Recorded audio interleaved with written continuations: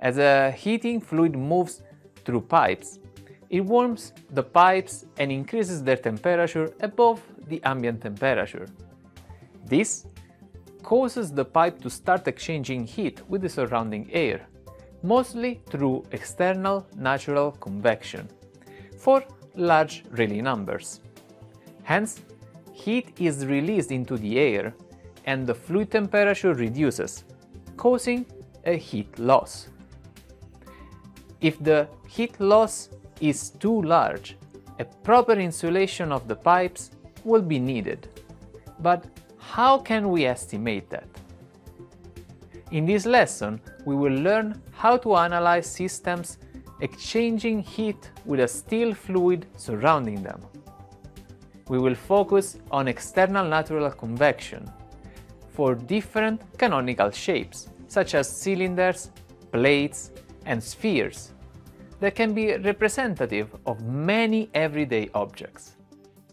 We will introduce correlations that can be used to estimate the average Nusselt number, and thus the heat transfer for the system.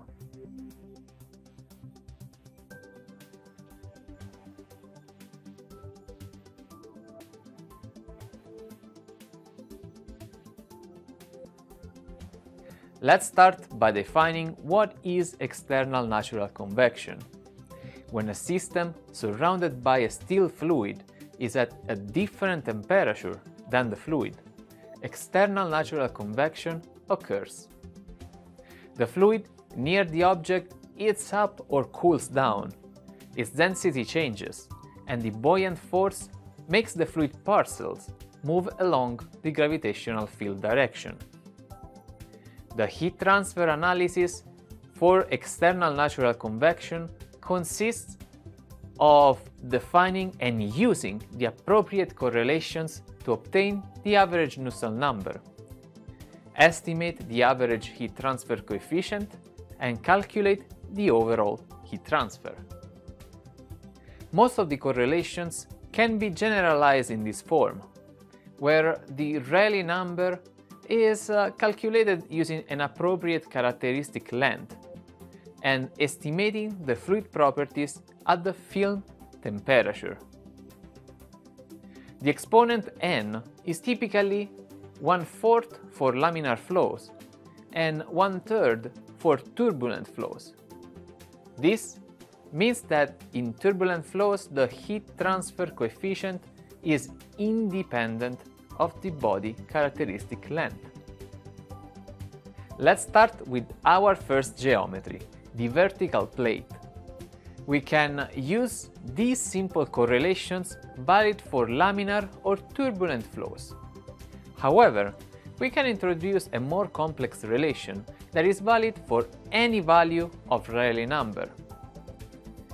If more accuracy is needed in the laminar range, this correlation can be used instead. Looking at these correlations, we can see that they are also function of the Prandtl number, and that a constant term is present. This constant takes into account the effects of heat conduction for flows at small Rayleigh numbers. These correlations are valid for isothermal vertical plates. However, they can also be used for constant surface heat flux, when the temperature is not constant along the plate. The trick is to estimate the Nusselt number and the Rayleigh number using the temperature difference at the half length of the plate. The value delta T L/2 can be obtained by combining the average Nusselt number relation with the expression for the average heat transfer coefficient, and then solving numerically for delta T L/2. The correlations could also be applied for vertical cylinders, as long as the diameter is much larger than the boundary layer thickness. This condition is satisfied if this relation is true for the casing analysis. L is the cylinder height and D is the diameter. When the cylinder is too slender, the curvature affects the boundary layer growth and enhances the heat transfer due to natural convection. If we rotate the plate by an angle theta, we obtain an inclined plate, like a tablet on a stand. The gravitational vector now has a component normal to the plate. For the top side of a cold plate or the bottom side of a hot one, the behavior is similar to the vertical plate, but the heat transfer is reduced due to the smaller gravitational component parallel to the plate. For theta between 0 and 60 degrees, we can estimate the heat transfer on these sides of the plates, substituting g with g cosine theta when calculating the Rayleigh number. On the opposite sides of the plates, instead, the normal component of g pulls the fluid away from the plate and creates three-dimensional patterns. For the cold plate, the fluid moves down and gets replaced by hotter fluid, while for the hot plate, the fluid moves up and the colder fluid replaces it. This motion enhances the heat transfer due to natural convection. Correlations for these sides of the plates can be found in literature on a case-by-case basis. An extreme case for the inclined plate is the horizontal plate.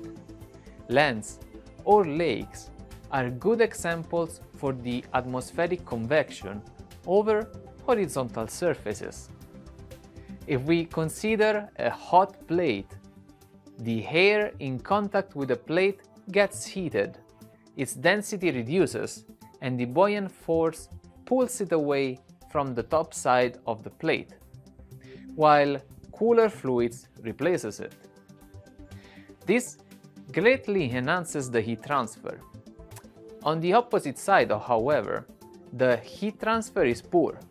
The hot fluid is blocked by the plate and must move sideways before reaching the end of the plate and finally move upward. The opposite pattern can be seen for a cold plate. Adams introduced these correlations for the two sides of the plates. The accuracy can be further improved if the characteristic length is defined as the ratio of the plate area by its perimeter. Let's move now to study cylinders. If we analyze a section of a hot cylinder, we can see that the fluid will form a boundary layer around the body, starting from the bottom side and then moving upward around it. Near the top of the section, the fluid separates into an ascending plume. The opposite can be seen for a cold cylinder.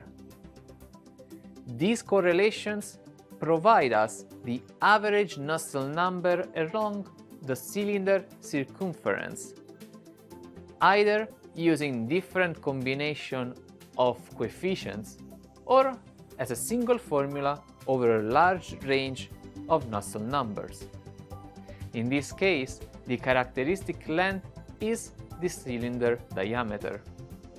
Last, the sphere. A pattern like the one seen in the section of a cylinder can be seen for the hot or cold spheres. The fluid moves around the sphere and then transforms into an ascending or descending plume. This correlation can be used for the heat transfer analysis. The constant 2 corresponds to the heat transfer due to conduction for a sphere in an infinite medium. This concludes this lesson on external natural convection.